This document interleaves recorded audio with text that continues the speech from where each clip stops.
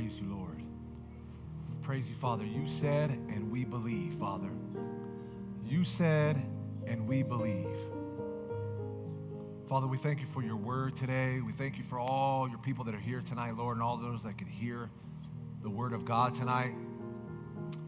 Father, I just declare over each and every one of your people here that they have ears to hear you, hearts to receive, and the ability to put your word into action in their lives, Lord. Father, your word says, and we believe. Man, what an awesome song, Father. What an awesome song, Father. You said, and we believe. And I just even go even further that sometimes when we have that little bit of not sure, that we still believe. Because you said, you're faithful, Father. We thank you for your word tonight, Lord. And we praise you, Father. We give you all the glory this evening, Father. All of you that are here tonight, lift up your hands to receive from the Lord this evening. Father, we thank you for your word. We thank you for all that you continue to do in our lives and those things that you're working on behind the scenes that we don't even know that we have you working on yet, Father. For those unforeseen incidences that will come about. We thank you for the victory that has already been done. We thank you for the victory at the cross. And we thank you for the miracle of our salvation, Lord. We receive what you have for us tonight, Lord, and we just give you praise, honor, and glory in Jesus' name. And if you agree with that, say amen and amen. Amen. Welcome to church, everybody. Praise the Lord. Say hi to one another. High five. Short side hug, whatever makes you comfortable. Praise the Lord. Or even uncomfortable.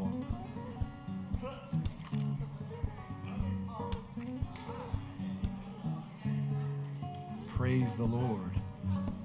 Praise the Lord.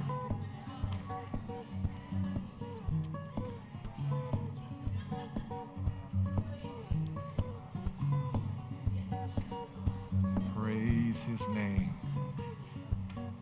Well, welcome to church, everybody. I believe everybody's having a good week thus far. Yeah.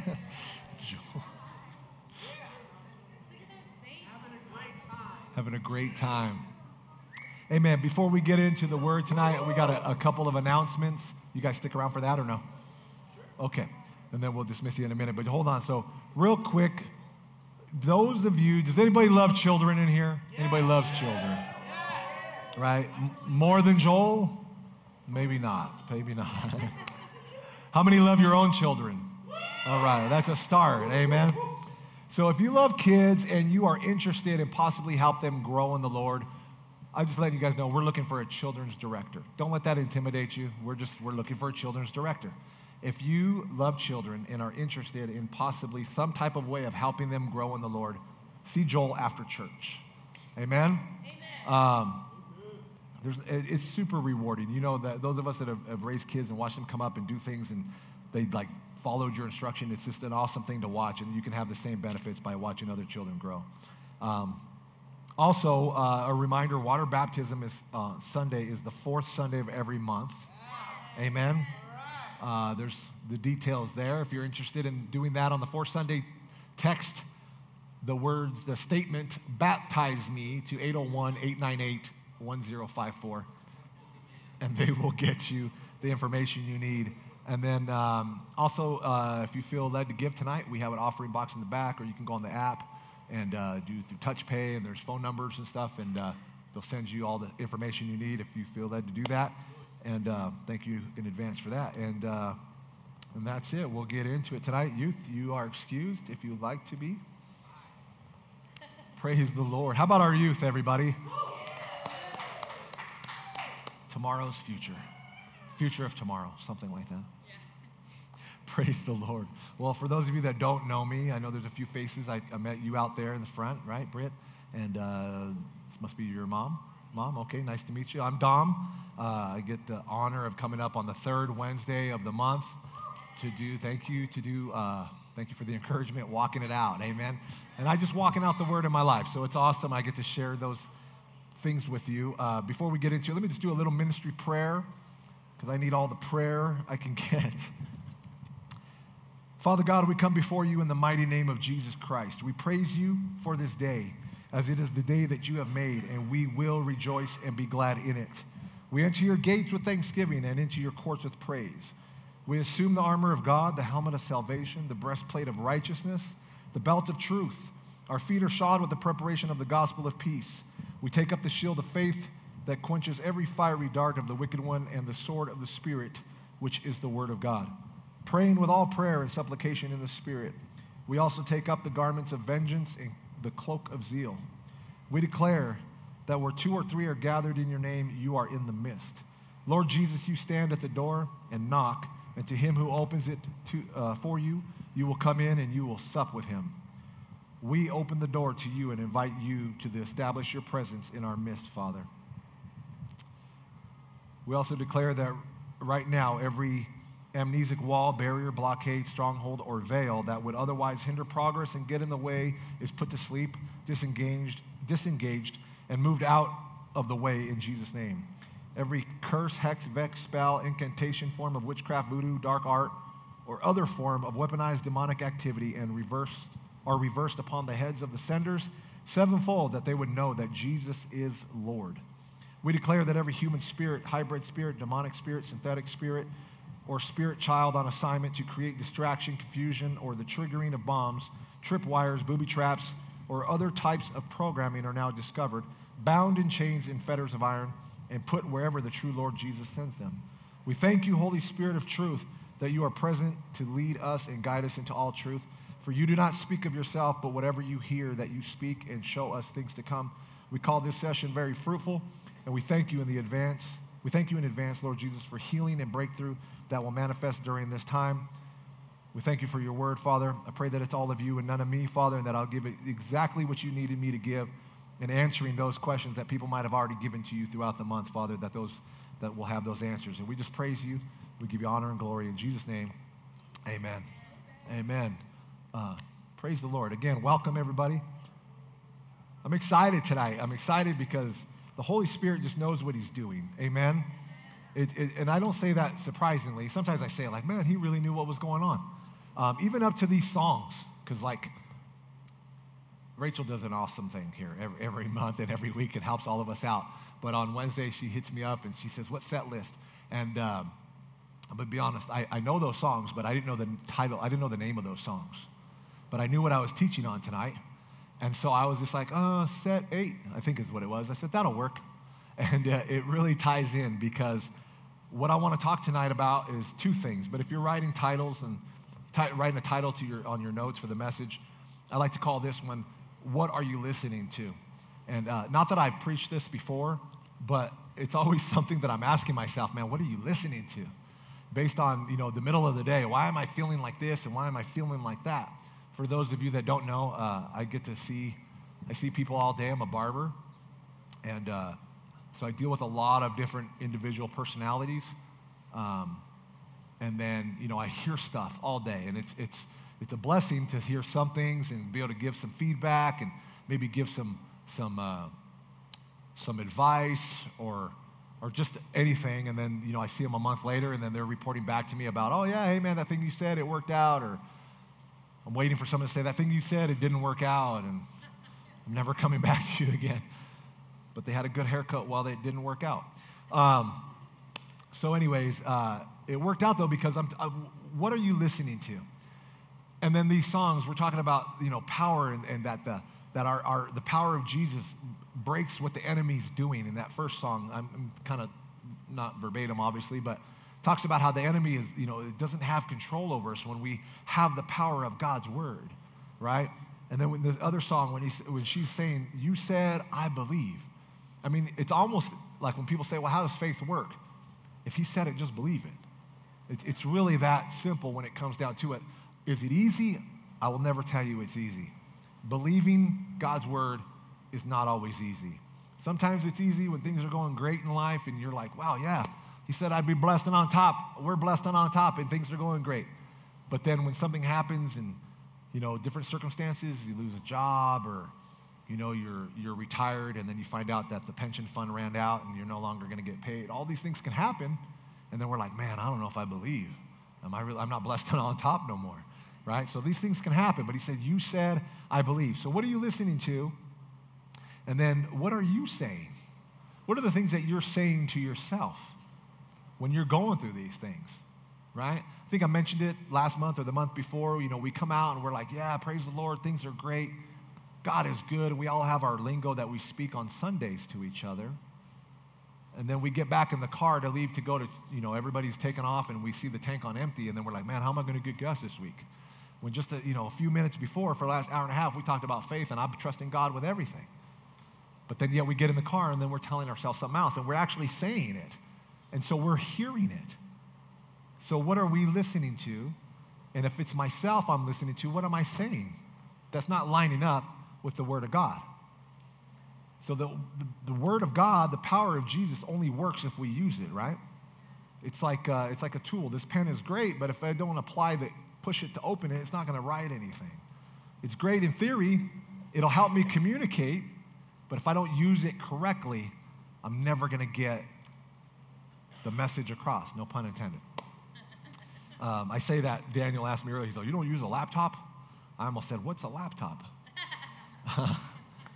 I come up, just writing my notes. So anyways, you'll have to deal with my pages turning. But anyway, so what are you listening to and what are you allowing to come out of your face is what I was originally going to call this. But I thought that sounded kind of harsh, right? Because it just sounds kind of mean. But yeah. We, in today's society and forever, we've had some kind of form of media. We have social media now.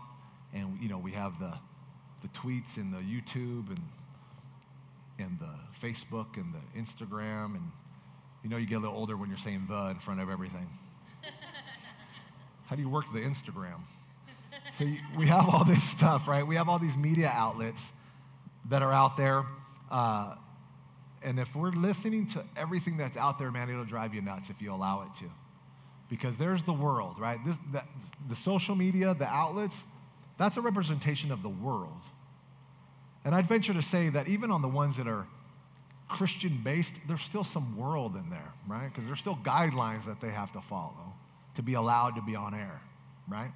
So I think if we can get caught up in this stuff and really getting into like, well, this news thing said this, and this reporter said this, and this guy that I follow said this, and this entertainer said this, or this movie, man, we saw this movie and it was based off of this, and man, that could really happen, or even TV shows. There's a lot of junk out there that we listen to without even realizing it. The radio on the way to work, I'd venture to say if it's not the Word of God, it's just not the Word of God. I mean, that's just really what it is. And I'm not saying that we have to be in a lifestyle of where I don't listen to anything but the Word of God. I'm not saying that. I mean, it's obviously great if that's what you do. But we have to be mindful as we're coming up, right, our maturity level. We have people that get born again now, and we call them the babies in Christ, and yet some of us that are trying to mentor people, maybe we're not letting them know, hey, we probably should cut out some of the stuff we're listening to until you can handle, till your spiritual life gets a little stronger to where you can shield off some of that stuff. Because social media, again, everybody's on it. There's always an opportunity. Always an opportunity. I remember a couple years ago, we were doing a fast and praying for some stuff, I think for this church building. And besides a fast as far as abstaining from foods, I stayed away from the social media for 21 days. And I know you look at me and you think, there's no way, Dom, you can have a problem with social media. Because it's just so easy. How do you have a problem with it? But I did. I was like, I'm going to stay off this thing. And I did. I stayed away for that 21-day period. And it was actually really freeing.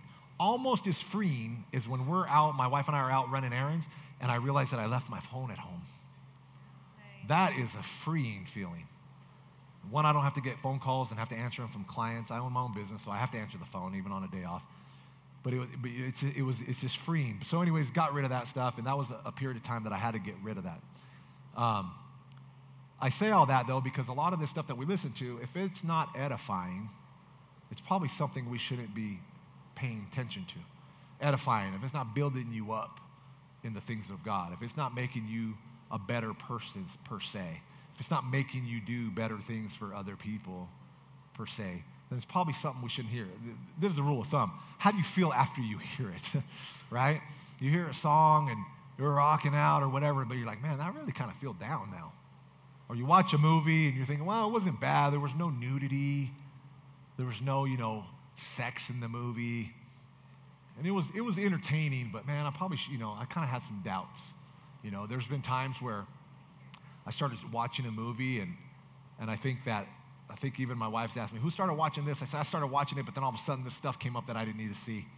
I just turned it off, and it's unfortunate. There's a lot of content in movies that really have no artistic point, but it's the world is involved, so they want you to be hit with certain things, right?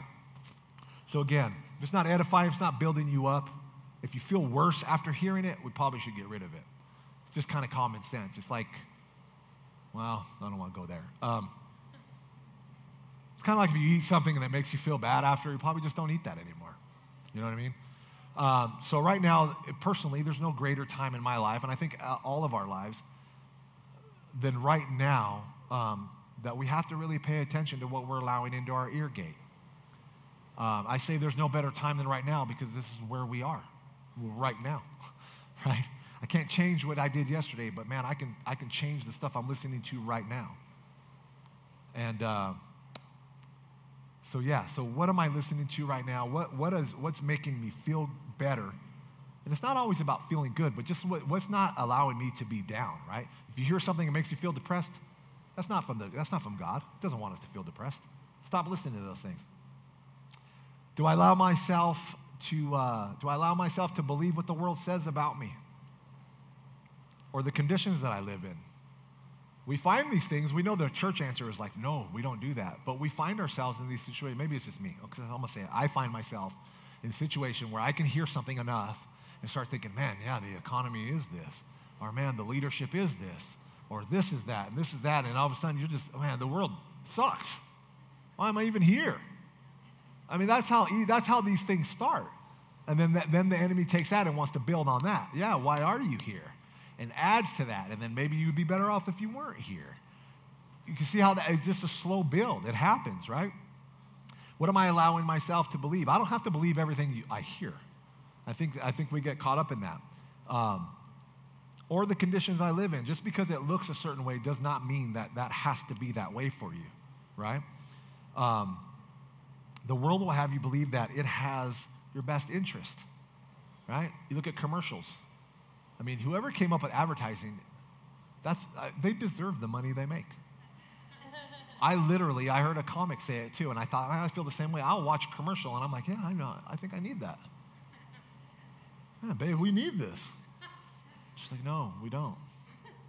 You don't need a razor like that. You don't even shave, dude. What are you talking about? Right? So like the world will have you think it's got your best interests. It'll tell you how to dress. It'll tell you where to go, how to get there, where to eat, what to eat, how to eat it, what to order. It tells you all of this because I think most people don't want to have to think for themselves. They really don't. Where should we go? I mean, I do it every time we go to a restaurant. When my wife and I go to a restaurant and we've never been there, and waiter or waitress comes up, are you ready? I'm like, well, what do you like? What do you think is good here? And I'll order that. And then I usually follow it up with, if I don't like it, I'm going to throw it on the floor. and then they look at me like, they look at her. Is he serious? Yeah, they'll tell you how to dress. We see it all the time in the magazines and commercials for clothing, man. They tell you this is what's new. This is what you should be wearing. Dom, I like what I wear. Leave me alone. Care if I get my clothes at Costco? But I want to ask you, what does the Bible say? What does the Word of God say for your life? You don't have to answer out loud, but if you're not sure, that's one answer. And I'm always that way. I'm like, I don't know what it says. I got to go find this thing. And just a quick disclaimer before I really get into the nugget of what I want to share. Gosh, I better move along. I'm not one, and I think at Bridge Church we've said it plenty of times from up here, we're not the name it and claim it people. We're not one of those go out and name it and claim it kind of thing. But I am going to tell you that whatever God's word says, that you can say and claim that for yourself. Yes. This is the word of God that he has written for us to live by. I can name this and claim this. Amen? I think Romans 4:17 gets taken out of context. You know, the call those things that are not as though they were. And I think people kind of flip that and change it however they want, realizing I'm going to call those things that are not happening like the word says as though they're going to, because I'm going to put the word of God on it, right? So I'm speaking about what the Bible has to say. Let's talk about, real quick also, they'll kind of lead into this thing. So this last week I had an awesome opportunity. I'll share with Rachel earlier that this message, I started writing this message right after the last one last month. And if you didn't catch that, you can go to YouTube and watch all of our messages and put a like them. And thank you guys on YouTube that are watching this week. And but I was telling Rachel that I started writing this message, and then it kind of came up like where this last week I had an opportunity to lose my mind, and I did. I flipped out. I had a situation happen in our life, and everything's great. Everything's great at the Garcia household. Everything's back to God's word. But I did. I lost it for a minute. And when I say I lost my mind, it's not like I got crazy and I had to be committed or anything. Losing the mind just means I took myself out of the way God would want me to think, okay?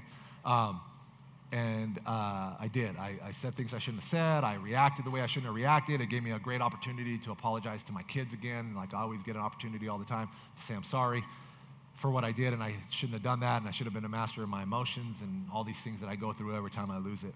And I do. I lose it, and I'm thankful I have Jesus. But anyway, so I was telling Rachel, I said, yeah, I was writing this message, and then all of a sudden it's like, oh yeah, you want to write about this? I'll give you an opportunity to work this out in your life. And so the opportunity came where I had all this, and then I had to start realizing, okay, what am I listening to? Am I going to keep listening to the way I'm talking right now, or am I going to change my thought process and start working the word of God in my life and start speaking the word? So after staying up all night, we had this incident happen last week, and after staying up all night, I'll say losing sleep. It isn't really what it means, because I wasn't sleeping. So it wasn't like I was sleeping and then losing it. I was not getting sleep. And most of the night I kept thinking, how am I going to fix this? How am I going to fix this? What can I do about this? How can I make this situation better? How could I fix this for my family? How could I have missed what happened? And then it was about 4:30 in the morning. I said, Lord, I don't know how I did it. Wow, Lord, how can you do it? Wait a minute, man, it's I can't do anything. Lord, I need you. I need you to fix me. Even if the situation doesn't get fixed, Lord, how can you fix me for this thing? And so I can show my family how we're going to get through this small moment of time. And I remember looking at the clock, and it was 4:30. And all of a sudden, I felt this peace, man. Felt this peace because God said, oh, okay, you took I out of it. And you got reminded that you need me to help fix your situations. That's what I'm here for. I'm your father. Like you're the father of your children to help them, I'm your father. So when I realized that I couldn't do it, I said, Father, what do I need to do? And all of a sudden, he gave me this great peace. John 14, 25, 27. Man, it's going by fast. If we could pull that up. John 14, verses 25 says, these things I have spoken to you while being present with you at 4:30 in the morning. But the Helper, the Holy Spirit, whom the Father will send in my name, he will teach you all things and bring to your remembrance all things that I have said to you. Peace I leave with you, my peace I give to you. Not as the world gives do I give to you. Let not your heart be troubled, neither let it be afraid. Leave that up for a minute. He said, peace I leave with you. My peace, not as the world gives. Remember, I started off saying that. What are we listening to? The Word of God, or are we listening to what the world does? The world wants to tell us that it has our best interest, right? Go back one more slide. Go back to verse 26. But the Helper, the Holy Spirit, I said, Lord, how can you help me? Whom the Father will send in my name, he will teach you all things and bring to your remembrance. And then I remembered, man, I got the Word of God. I could speak into my own life. This is all happening at 4:30 in the morning. I wasn't sleeping anyways. Nothing is worth more than peace. All of a sudden, I had this peace. Next thing I know, I was waking up at like 6 o'clock like I normally do. I was like, wow, okay, I got some sleep. Man, if I would have just asked at 10 when I flipped out, Lord, how could you help me? I would have slept all night, except for my dogs waking us up to go out. Nothing's worth more than peace, man. Our pastor in California always says it, man. I'd rather have peace than $1 million. And I really believe that. Every year I get older and I think, man, I just want peace in my life because there's so much craziness. Moving on. I remember growing up in the 80s and 90s and not allowing anybody, especially adults, because we didn't trust anybody. When I was younger, and maybe people remember, we used to see billboards and it said, "Don't trust anybody over 30," right? And then I got over 30 and I saw the billboards, "Don't trust anybody under 30." But growing up, we didn't want anybody to label me. I didn't want nobody to tell me who I was. I'm gonna make my way. I'm gonna be my own guy. I'm gonna make my own thing, right? And then I remember things didn't change because then we had our kids and our oldest coming up through elementary school, and because his thought process was different than everybody else's, teachers wanted to put a label on him, and we wouldn't allow it.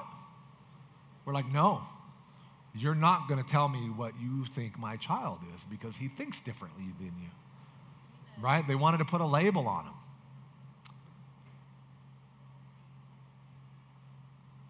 All because whatever. We have a culture today that wants to put labels on us and tell us how we're supposed to be. They want to change what the label that God has given us naturally and change it, and people are allowing it because they don't know who God says they are. They don't get into the Word for themselves, and they don't know who God says they are, so they're going to believe what the world says because they believe, like I said earlier, that the world has your best interest, and the world doesn't. They believe that they can be whatever they want other than what God designed them to be, and they go for it. But what label has God given us? The label he's given us is that we're his, that we're joint heirs with Jesus. Amen. Romans 8:17 says, "And if children, which we are, then heirs, heirs of God and joint heirs with Christ, if indeed we suffer with him, that we may also be glorified together." This means that we have everything that God has given Jesus, right? What he has promised Jesus, we're joint heirs. Our label now is sonship. If I had a name badge, it'd say Dominic, and then underneath title, son, king, prince, heir. God forbid I ever have to work for a paycheck again and have to wear a name tag because I'm really spoiled and get to work for myself. But if I ever have to wear a name tag again and underneath it, and they ask me what I want underneath, it's going to say heir. Because I'm an heir to the throne. I'm an heir to what God has. We are joint heirs with him. That's the label that we need to recognize. Yeah. We're not what the world says, but we are what he says, right? Whew. Okay. Another example of what the world wants to do. You guys remember David and Goliath, right? Little guy, big guy. Us world. That's my representation. I love this story because this is how I received it when I first really got into detail and studied this out years ago. It's always stuck with me that I was a representation of David, that I was going to be the little guy, that I was going to be the guy that wasn't going to be good enough, in my opinion. And then an opportunity comes when the world wants to come and show you who it really is. So again, this is a representation of how intimidating the world can be, or what the enemy tries to do to us, tries to get us to conform. So David, it's 1 Samuel 17, 1-7. It says, "Now the Philistines gathered their armies together to battle and were gathered at Socoh, which belongs to Judah. They encamped between Socoh and Azekah in Ephes Dammim. And Saul and the men of Israel were gathered together, and they encamped in the valley of Elah and drew up a battle array against the Philistines. The Philistines stood on the mountain on one side, and Israel stood on the mountain on the other side, with the valley between them. And a champion went out from the camp of the Philistines named Goliath from Gath, whose height was 6 cubits and a span." It's over 9 feet. "He had a bronze helmet on his head, and he was armed with a coat of mail, and the weight of the coat was 5,000 shekels of bronze. And he had bronze armor on his legs and a bronze javelin between his shoulders. Now the staff of his spear was like a weaver's beam, and his iron spearhead weighed 600 shekels, and a shield bearer went before him." Here's the world this is an example of how big and how intimidating the world can be if we don't know our God. If we don't know what the Word says about us and the label that we've already been given when we were formed in our mother's womb, this is how big the world can be, and unpenetrable, carrying a big sword, over 9 feet tall, wearing a chain of mail, right? Go on to verse 23. Then as he talked with them, there was a champion, the Philistine of Gath, Goliath by name, coming up from the armies of the Philistines, and he spoke according to the same words. So David heard them. And all the men of Israel, when they saw the man, fled from him and were dreadfully afraid. So the men of Israel said, have you seen this man who has come up? Surely he has come up to defy Israel. And it shall be that the man who kills him, the king will enrich with great riches, will give him his daughter and give his father's house exemption from taxes in Israel. Then David spoke to the men who stood by him, saying, what shall be done for the man who kills the Philistine and takes away the reproach from Israel? For who is this uncircumcised Philistine that he should defy the armies of the living God? Here's David. He's like, so wait, what's going on here? If you want to do a little study on your own to figure out how he knew he was uncircumcised, have at it. Amen. So here's David. He's like, wait, what's going on, man? This dude's talking all this mess. What's going on here? Verse 31. I keep skipping here to try to get to my point here. Verse 31. Now when the words which David spoke were heard, they reported them to Saul, and he sent for him. See, so David, before I go on, David's all talking about, I can do this kind of thing, right? Let's give you a quick jump here. He says, now when the words, so then David said, let no man, wait, go back one, I'm sorry. So then David said, let no man's heart fail because of him. Your servant will go and fight with the Philistine. Oh, wait, did I go too far? Go back to 31, I'm sorry. Now when the words which David spoke were heard and reported them to Saul, he sent for him. Saul sent for him. Then David said to Saul, let no man's heart fail because of him. Your servant will go and fight with this Philistine. And Saul said to David, you are not able to go against the Philistine to fight with him, for you are a youth, and he a man of war from his youth. But David said to Saul, your servant used to keep his father's sheep, and when a lion or a bear came and took the lamb out of the flock, I went out after it and struck it and delivered the lamb from its mouth. And when it arose against me, I caught it by its beard and struck and killed it. Your servant has killed both lion and bear, and the uncircumcised Philistine will be like one of them, seeing he has defied the armies of the living God. Moreover, David said, the Lord who delivered me from the paw of the lion and from the paw of the bear, he will deliver me from the hand of the Philistine. And Saul said to him, go, and the Lord be with you. Here's David saying, I know who my God is, man. I know what he's already done for me. And if he's done it before, he'll do it again. David knew who his God was because he spent time with his God, right? What an ideal job to be a shepherd, man. You're out with nobody. You just got some animals you got to watch and keep. You don't got nobody bugging you, and you got nothing but time to spend with the Lord. So David knew who he was. He knew what he was about. He wasn't going to let the enemy come and take what he knew God, what he already knew of God, right? Verse 38. So Saul clothed David with his armor, and he put a bronze helmet on his head, and he also clothed him with a coat of mail. David fastened his sword to his armor and tried to walk, for he had not tested them. And David said to Saul, I cannot walk with these, for I have not tested them. So David took them off. Go back to verse 38. He says, so Saul clothed David. The world will try to tell us what we need to put on in order to survive. The world's going to tell us that we need this. Oh, no, you need that. Even though we don't even know what it is and we don't know how it works because we haven't had an opportunity to test it out. That's what the world, because again, the world thinks it wants you to think that it has your best interest. The world says, no, put this on, use this, and this will help you defeat the enemy. Verse 39. David took all that stuff and he's like, dude, I can't use this stuff. I don't know what this is. I know what this is, right? I know what the word is. I know who God is, but I don't know what this is. So David took that stuff off. He shook off what the world was trying to put on him. It was a hindrance. How many people walking around believing what the world says, but yet it's a hindrance? They're no further than they were before. And then we know the rest of the story. David goes on to defeat Goliath with one stone, right? He picked up 5, but he only needed 1. I think it's amazing that if he would have went this route, I don't think he would have defeated him. Because first of all, he didn't know how to use that sword. Or he couldn't lift this. All this stuff was too much. David said, all I need is what God is going to provide for me, not what the world is going to provide for me. Amen. We have to remember that. You have to remember what God is telling you. I have your best interest. Stop listening to what the world thinks you should have. Listen to what I say. What are you going to choose? You going to choose to listen to the world or the word? This leads me to my next scripture, man, Romans 8:37. Yet in all these things we are more than conquerors through him who loved us. I love this scripture, man. It took me a while to grasp it. What do you mean I'm more than a conqueror, Lord? What do you mean I'm more than a conqueror? And then I was reminded of all the stuff I have gone through in my life. Even before Jesus.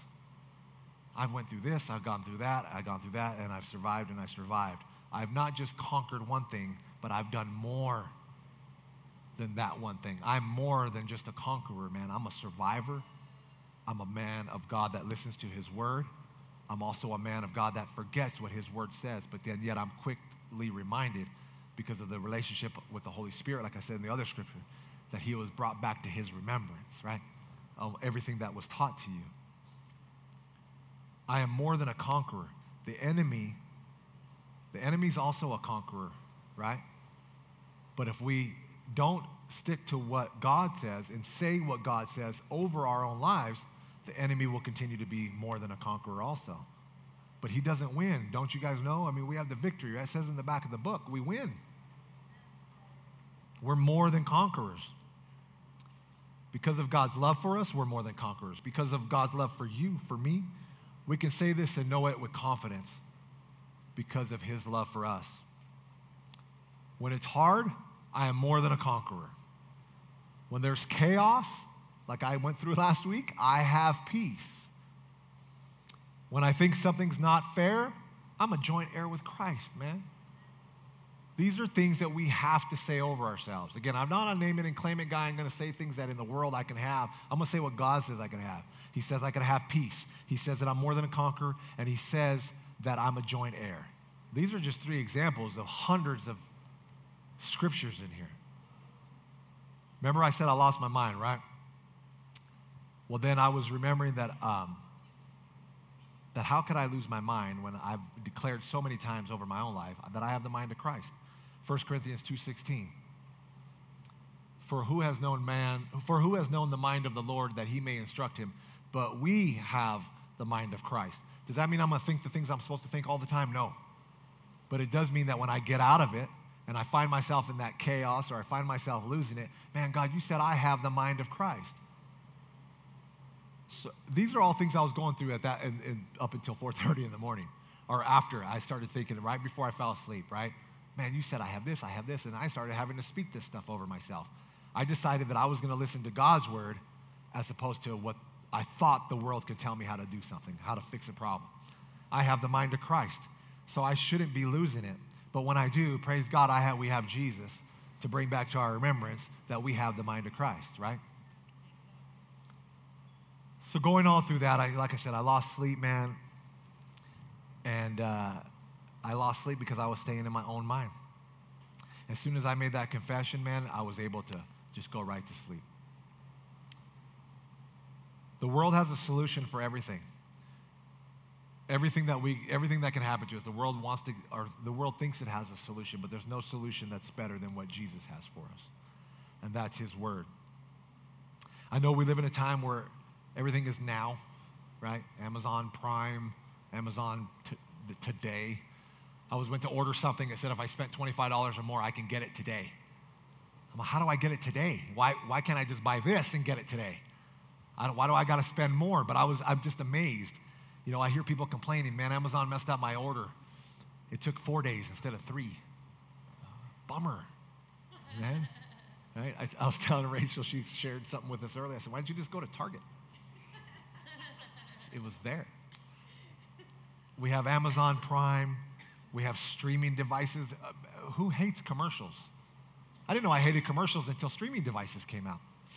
Then I was like, why are we watching commercials? It didn't make sense, right? We have, microwaves. That's been around for a minute. Talk about feeling old. I had a client a while back. I said, I remember when we got a microwave. He's all, that didn't come with your house? No, man. Nothing came with the house. He's all, really? I said, yeah, I'm old enough to remember when we got a microwave. Coolest thing ever. We got a Google search. It's immediately. You don't even have to finish a word. You just put in a thought. You can just say it out loud and then type the first letter of that thought, and the phone that doesn't hear you will pop it up. Yeah. Right? We have a problem, though, because of that mentality. We see it on the streets, too. Everybody's driving super fast, racing to the next stop sign. I got to be there, because nobody wants to wait on anything. And nobody really, and that is also, nobody wants to wait on the Lord. Because we want it right now. Lord, what does the Bible say? Pastor, what's the Bible say?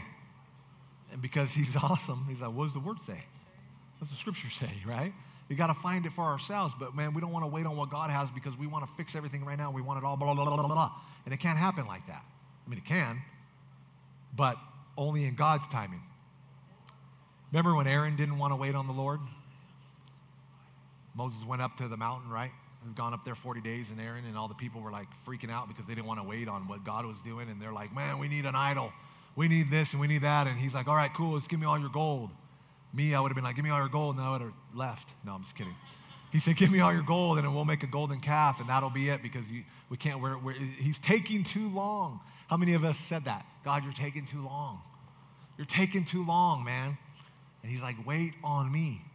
He shows us that example of what happens when you don't wait on the Lord. You get a golden calf, and you get an idol, which we're not supposed to have. That's in Exodus 32, chapter 7, or verse 7. And the Lord said to Moses, go get down, for your people who have brought out of the land of Egypt have corrupted themselves, because they don't want to wait. They have turned aside quickly out of the way which I commanded them. They have made themselves a molten calf and worshipped it and sacrificed to it and said, this is your God, O Israel, that you brought out of the land of Egypt. And the Lord said to Moses, I have seen this people, and indeed it is a stiff-necked people. They didn't want to wait on God. A lot of times we don't want to wait.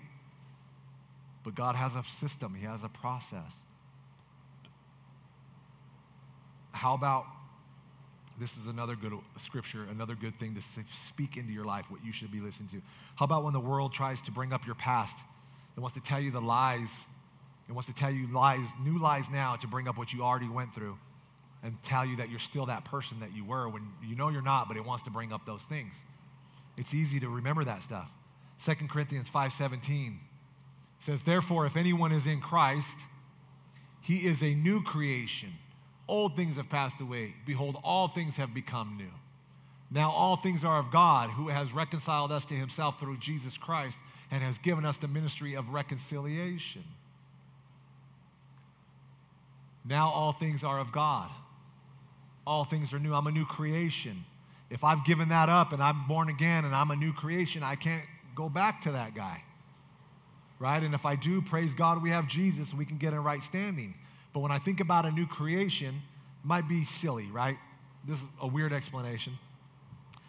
We've all drank sodas out of aluminum cans. I'm assuming most of us have.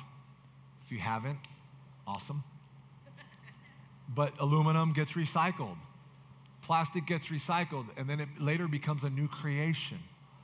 We see aluminum get recycled into plastic, or that gets recycled and becomes a carpet.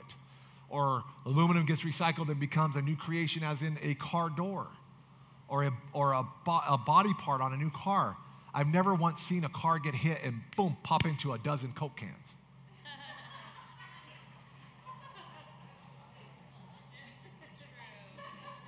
Picture that, right? Imagine. And then if they're full, how cool that would be. What I'm getting at is it went from an old thing to a new creation, and when chaos hit it, it didn't go back to the old thing because it was created new. So what I say to us, and I'm wrapping it up, I promise, Pastor, we have become new. We have scripture after scripture that we can rely on to speak into our lives, to remind us of who we are, the label that God has created us to be, so when we get hit, when we get T-boned with the things of life, we don't go back to the soda can. We can stay the new creation because we're in Christ. There's a ton. I have this thing, these 90 statements. There's more than that, but I like to call them the in him truths, who I am in Christ. And I verbally have to say these things out loud. I have to say them out loud. I have them taped on my desk. I have to say them when there's something going on. I'm like, wait, I'm feeling this way. What did it say? Oh, no, I'm more than a conqueror. I can figure that out. Wait, I have the mind of Christ. Oh, wait, I'm a new creation. Oh, wait, I am healed. Oh, wait, I am the head and not the tail. I'm above and not beneath. I'm blessed and on top. I can do all things through Jesus Christ who strengthens me. You have to have these things. If they're not on the ready, we have them in a book. Print. You don't need a laptop, Daniel. Praise the Lord. I say all that, and again, what are we listening to? If you're going to listen to anything, listen to what God says about you and not what the world wants you to hear. Amen? Amen. Praise the Lord. Father, I thank you, Father, for this opportunity to speak your word into your people, to speak your word back into myself, Lord. I thank you for all things, Father, being new in you, Jesus. Father, we just give you praise today. I believe that most of us are all brothers and sisters in the Lord, but if by chance you're not, we never want to miss an opportunity. And so I just want to give you an opportunity to receive Jesus Christ as your Lord and Savior. We're going to all pray in a minute, but if you have not made him your Lord and Savior, these scriptures seem foreign because you don't know him that way, and you want to receive him as your Lord, raise your hand. Nobody's looking around, just everybody with your head down. And if you need to receive him, raise your hand, and we'll make sure that we direct our prayer to you, and we can pray individually as well. If you know the Lord and yet, again, you've fallen back and not really have relied on God's word, and you have not spoke this into your life, and you need to rededicate yourself back to the Lord and say, Lord, I'm back and I'm ready to hear your word. Again, this prayer is for you too. We're going to pray in a minute. You just raise your hand. If you need prayer for anything else also, we're here. I can pray. We have Luke can pray. If you need any prayer for healing or anything you're believing God for, raise your hand and we'll get that done before we finish out tonight. Praise the Lord. Praise the Lord. So just pray this prayer after me. Repeat after me. And Lord Jesus, I confess my sins and I ask for your forgiveness. Please come into my heart as my Lord and Savior. Position yourself in my life and help me to walk in your footsteps.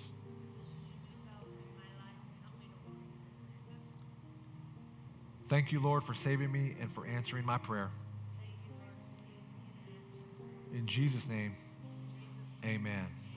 Amen. Well, Father God, I thank you for this time tonight, Lord. I thank you for your people. Thank you for all that you continue to do in our lives. We thank you for the word tonight, Father. And we just give you praise, honor, and glory. In Jesus' name, amen. Amen. Well, thank you, church. I appreciate you guys. Thank you for letting me be up here once again. I hope you heard something that you needed to hear. In Jesus' name.